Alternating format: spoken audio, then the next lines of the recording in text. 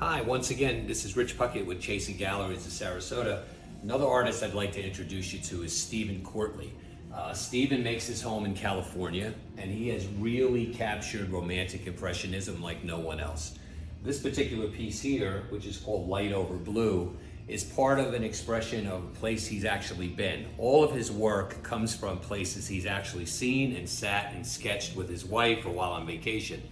But another thing that makes Quartly amazing is that he did this piece right in our gallery while he was here live over the course of a weekend. So if your collection needs something that has beautiful framing as well as a beautiful subject matter, Quartly is your artist.